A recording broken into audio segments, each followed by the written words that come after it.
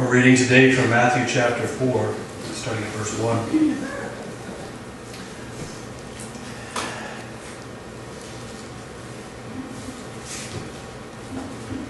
Matthew 4 verse 1 says, "Then was Jesus led up of the Spirit into the wilderness to be tempted of the devil. And when he had fasted 40 days and 40 nights, he was afterward hungered. And when the tempter came to him, he said, If thou be the Son of God, command that these stones be made bread. But he answered and said, It is written, Man shall not live by bread alone, but by every word that proceedeth out of the mouth of God. Then the devil taketh him up into the holy city, and setteth him on a pinnacle of the temple, and saith unto him, If thou be the Son of God, cast thyself down. For it is written, He shall give his angels charge concerning thee, and in their hands they shall bear thee up, lest at any time thou dash thy foot against a stone. And Jesus said unto him, It is written again, Thou shalt not tempt the Lord thy God. And again the devil taketh him up into the exceeding high mountain, and showeth him all the kingdoms of the world and the glory of them, and saith unto him, All these things will I give thee, if thou wilt fall down and worship me. And then saith Jesus unto him, Get thee hence, Satan, for it is written, Thou shalt worship the Lord thy God, and him only shalt thou serve. And then the devil leaveth him, and behold, angels came and ministered unto him." Not yet, not yet. Okay, can you hand up the... That's just the next slide, so that's all. I'll call you, Randy, don't worry. 10 minutes. Okay? I always think it's interesting because the passage starts with the Holy Spirit leading Jesus to the wilderness to be tempted. Sometimes we wonder, why does God do the things He does to us? Why would God put us in a situation where He knows we're going to have the challenges that we have? And here we see that the Holy Spirit deliberately leads Jesus out into the wilderness to be tempted. Now it's interesting, I want you to think about it, because we always think that the devil comes to tempt us to do bad things.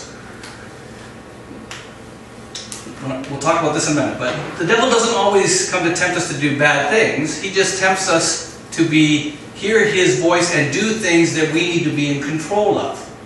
You know what I'm talking about, because when God is speaking to you and He says, you need to go and spend some time alone with me and seek me, and you say, there's another voice that says to you, oh, just one more television show. And you say, well, which voice do I listen to? And that's the key to this whole thing for us, is which voice do I listen to? Because you see, God is drawing us to listen to His voice. My sheep hear my voice and they follow me. Right? It doesn't do you any good to hear the voice and not follow Him. It says, my sheep hear my voice and they follow me. And the enemy also comes and he says, you know what? I want to get some of these sheep to hear my voice and follow me. And it really comes down to, whose voice are you the most used to listening to? Right? I want you to think about that. Because that's really what it's all about in your day-to-day struggles, is which voice are you the most familiar with and which one are you listening to the most? Because if you're struggling over and over again with the same temptation, maybe you want to look at whose voice you're comfortable listening to, and why do you keep saying yes to that voice? And why aren't you listening to the other voice? Because the Bible says, with every temptation, God also makes a way of escape. So are you going to listen to the way of escape? Or are you going to listen to the way of temptation? It's interesting that the devil will often say to you, why don't you go upstairs and sit down and get yourself something to eat? Now, there's absolutely nothing wrong with getting something to eat, but there is something wrong with getting something to eat if you've already eaten and you should be doing something else. Or eat, like I say, with a television, or just sit down on the couch and you say, no, if I sit down on the couch, I know what will happen. I got things that I know I'm supposed to do. I got to go outside and do this, or I got to go do that. Once you sit down on that couch, right, that's the first step in yielding. Oh, it feels so good to sit on the couch. Maybe I'll just put my head on the armrest here for a little while. Oh, maybe I'll just put my feet up on this end here. Right? And then it's morning. Right? It's morning. And that whole day has vanished away, never to be seen again. Now, in this particular story, it says that Jesus was led of the Spirit into the wilderness to be tempted of the devil, and the reason for him to be tempted was one that he could overcome, and he could prove to us that by the power of God we can overcome. Right? He didn't use anything that you don't have access to. Okay? And it says that when he had fasted 40 days and 40 nights, he was afterward and hungered. You know what? Some of us, it's 20 minutes and we're hungry. He went 40 days and 40 nights and he's hungry, right? I mean, I can imagine he's seeing Twinkies everywhere, right? You know. But it doesn't say that. It says, and when the tempter came to him, he said, if thou be the Son of God, command that these stones be made bread. Obviously, the devil doesn't come to you and he doesn't say to you, if you be the Son of God, but he says, if you be a follower of the Son of God. You ever notice how we get duped into doing things by some challenge that is thrown before us? If you're such a good Christian, then show me how good a Christian you are. Well, Jesus doesn't fall for the temptation. He doesn't fall for the trap. Jesus doesn't respond by getting drawn into some battle the devil wants to do on the devil's terms. He gets into the battle on God's terms, right? And he says, in verse 4, and he answered and said, it is written, man shall not live by bread alone, but by every word that proceedeth out of the mouth of God. Now, if you're going to memorize one scripture that might be helpful to you, that's one. Man doesn't live by bread alone. As bread is such a temporary thing, right? Such an important thing, but a temporary thing. Man doesn't live by bread alone. We need to hear the voice of God, right? There isn't a single person in this room today that doesn't need to hear the voice of God. You might hear him reading the scriptures. You might hear him in a dream or a revelation. You might have a voice that speaks to you on the inside. All of those can be tested according to Scripture that they are in fact the Word of God. Right? Man does not live by bread alone, by every word that proceeds out of the mouth of God. And then the devil takes him up into the holy city and sets him on a pinnacle of the temple and saith unto him, if thou be the Son of God, cast thyself down, for it is written, he shall give his angels charge concerning thee, and in thy hands they shall bear thee up, lest at any time thou dash thy foot against a stone. The next thing you need to understand is the devil can quote Scripture better than you can. Right? But he can make it sound so nice. So right. Right? Have you ever fallen for one of those challenges that he gives you about that? Like, right? God will take care of you. Right? I know lots of people who have left their job and said, God's going to pay my bills. I just really believe strongly about that. Well, you know, God does do that. But you better be sure it's God. Right? Otherwise, what happens? You're out there.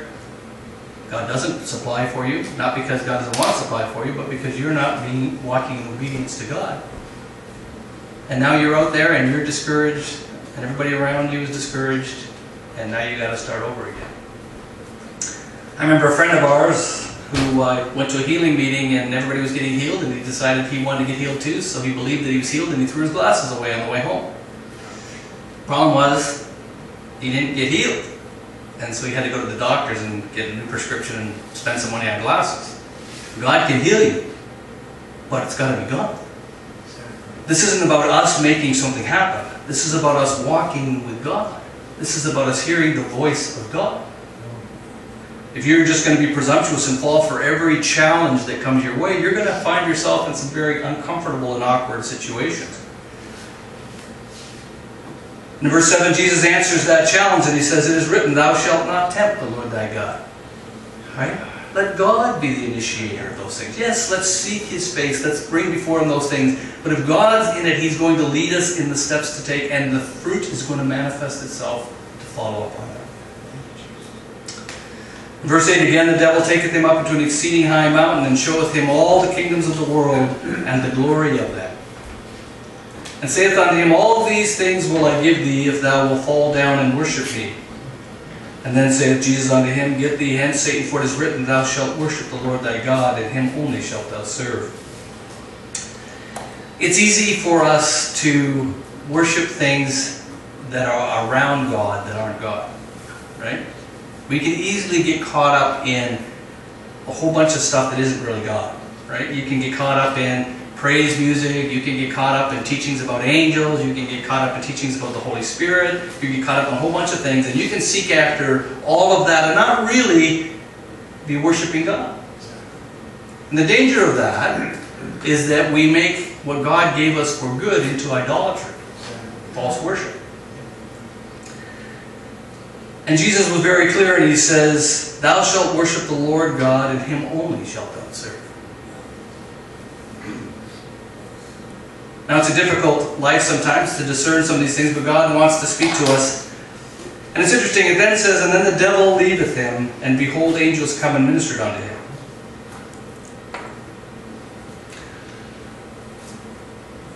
It's an interesting story, the temptation of Jesus. It's interesting because Jesus, having all the ability to do all of the things that Satan had said for him to do, like, he could have spoke to the stones and made them bread. He could have done whatever he wanted. But he did the thing that was the right thing to do. The godly thing to do. He used God's revelation to answer the challenge. Right? Not some idea he had. In Luke chapter 11, verse 1, we have the beginning of the Lord's Prayer again.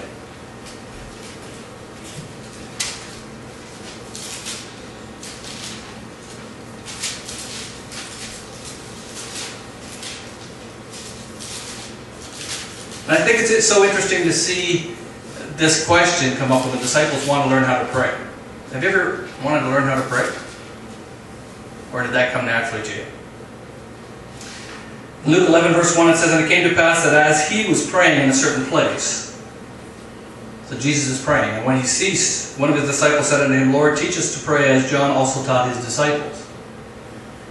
Now, it's kind of a funny thing because Jesus was just praying. Why didn't you just pay attention to what he was praying? Like, why didn't you just copy the example he already was doing? But they wanted something concrete. They wanted something specific. You know, we all want some shortcut. I remember when I was young, and my sister Carolyn, who's here in the front table here, we used to have nighttime prayers when we would go to bed. Our mom would come in and pray with us and things like that. And Carolyn had, God bless her heart, had a long prayer list. She prayed for everyone. Missionaries, family, by name, by situation, whatever. I had a different style. My style was, let's keep this as short and to the point as possible. And mine was, God bless everyone in the whole world except the devil. Amen. I covered all the missionaries, I covered the family, I covered everybody. And so, in that, there's this sense where we have this idea, when we're asking God things, sometimes we're asking God to give us something not because we really want to know the answer, but more because we want to make it as easy on ourselves as possible, right? God, give me a quick prayer that'll cover it all, so I know I've satisfied you, but at the same time, I don't have to work it through. I don't really want to do the work thing. I'm kind of, that part we could leave out. That'd be great with me. And in verse 2, he said unto them, "And when you pray, say, Our Father which art in heaven, hallowed be thy name. Thy kingdom come. Thy will be done, as in heaven, so on earth. And give us day by day our daily bread." Now that's the part we want to sort of focus in on, is give us day by day our daily bread. The walk with God is not a prayer that you say once at the beginning of your life and the next one at the end of your life, and that's good. That's not how it is. But the walk with God is give us a day by day our daily bread. Give us day by day our daily revelation. Give us day by day the things that we need to learn and understand. We are not able to understand the great things of God. God has to give it to us in little pieces. God has to give it, it's revelation as it talks about building precept upon precept. You can't understand this if you have never learned the foundational truths about who God is. And so we need to walk with God day by day. We need to listen to God day by day. We need to seek God day by day. And as those temptations come, then we have the day by day revelation from God. God spoke to me this, how I'm supposed to respond in that situation. Rather than hoping that, like I did, that we had the blanket prayer to cover it all. And now you can just go and do what you want. Woohoo! Right? Right? That's what we want. I mean, the selfishness in us is that we want to do as much of us and as little of anything else as possible. So the work that God's doing in us is teaching us to be disciplined. That's what disciple means. It means disciplined in the way of Jesus. A disciple of Jesus. And so we need to be like Him. Paul's great prayer was that I might know Him. Right? That I might know Him. in the power of his resurrection. That's the part we like, right?